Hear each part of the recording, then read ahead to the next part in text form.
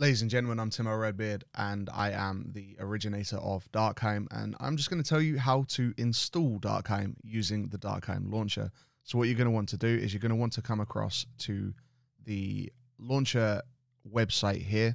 The link will be in the description below and also through the Discord, and basically anywhere where Darkheim raises its name up, you'll find a way to get the launcher. Then you're just going to want to download the Valheim patcher.exe. That's going to download. It won't take long at all. It's only 150 meg.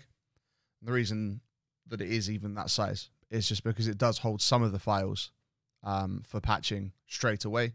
And then there's a manifest that downloads more through the patcher to get you the rest of the mods. Once it's done, just boot it up. It's just a .exe file, nice and simple. You might get this Windows protected your PC. It's absolutely fine.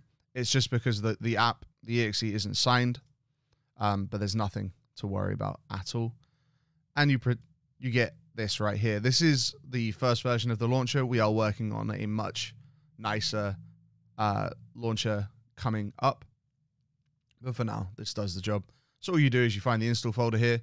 You go to pick your folder. You go down into your Steam apps.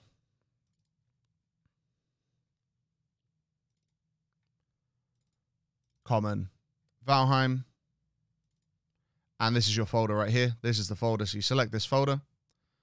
And then if you already have mods and you want to make sure you're doing a clean install, then you just click here, wipe plugins/configs, and that will wipe all of your BepInEx plugins and configs already. But if not, you just click the install button here, and then it goes ahead and does its thing. Sorted. Thanks for watching. Thanks for playing Valheim.